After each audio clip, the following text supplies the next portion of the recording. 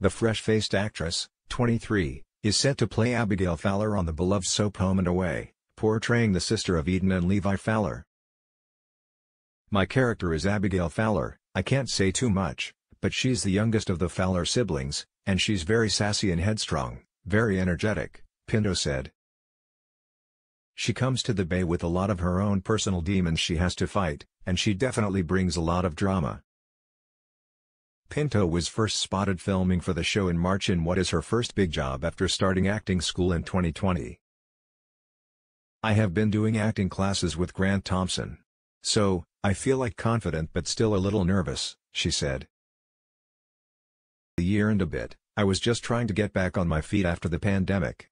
Then I got with an agent, and 3 months after signing, I got the audition, and booked it." Pinto said she did a lot of research before she took on the role, as she wanted to present her character with care, and portray her as honestly as she can on screen. "I absolutely love my siblings. On the show, Levi and Eden, I've been able to work with them a lot. I have so much love for them already."